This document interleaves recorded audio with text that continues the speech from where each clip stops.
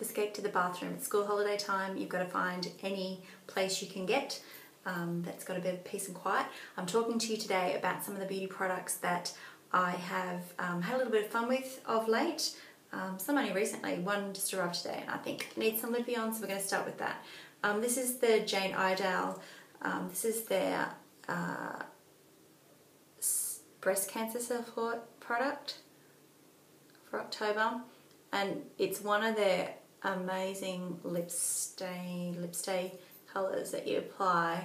It's a 2 applicator, so it's a gorgeous pink called Cherish, and it goes on and then that'll dry soon and I'll put on this gorgeous little glitter gloss on top. This will have really good staying power. I've used other colours of theirs before. $2 from the sale of each goes to the National Breast Cancer Foundation, so good cause. Oh, here's another pink thing. Now, I'm not turning into one of those bloggers, and it's not because I've been reading 50 Shades of Grey. This is actually for your eyelashes. Little doobie from Model Co. This is one of Model Co.'s original products, and I had an original one. It was a white version a long time ago, and I don't know whatever happened to it, but they're just the bomb. So this is gently, I've just switched it on and literally in seconds it's heated up, and you can get your eyelash curling so easily without, you know those ones, and I've got some, that look like you're gonna actually take out your whole eyelid? No, this works good. And you just hold it there in place. So it's just warm, it's not hot. Can you see the difference? Probably not, but because I got dodgy little eyelashes, but that's okay. Great product. Still on the eyes. This eyeliner I've been using for a little while. It is out. Oops, just sprayed it all over myself. It is from Elizabeth Arden, and it's one of those really great long wear gel eyeliners. This is actually in a brown, and I've been wearing it a lot. And the great thing is that it's got staying power, and this applicator is genius. It's really lovely and thin, so it's like you just do little feathery strokes, like if you were using the side of a felt tip pen or something, and that will stay. That has incredible staying power. Love that product. Okay, let's talk smelly underpits, because it's getting hot up here, and I need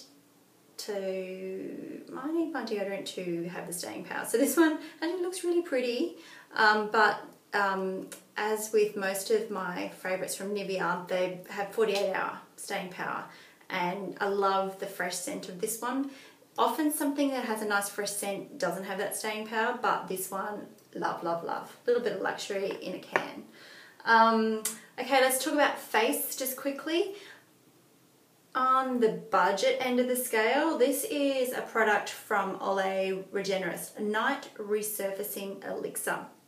So I got sent this, and with the information saying that if you use it every night for 7 nights, then you'll have a very similar effect to a light chemical peel. I agree.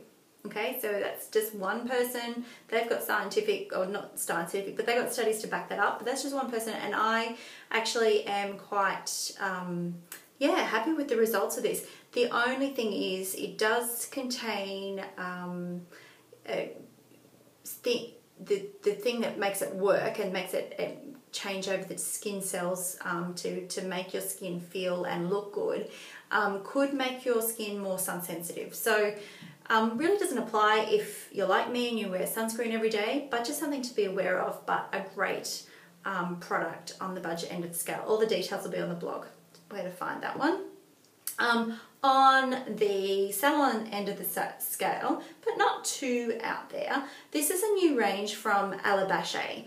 And I had a little bit of laugh because it's harnessing the power of spirulina. You'd have to be living under a rock to not see how popular green smoothies have become. Adding anything green, and usually there's spirulina involved or super green powders, and you're actually having to take them. I don't have a lot of success with those because they kind of taste like the garden, but not in a nice salad kind of way because there's no halloumi on the side.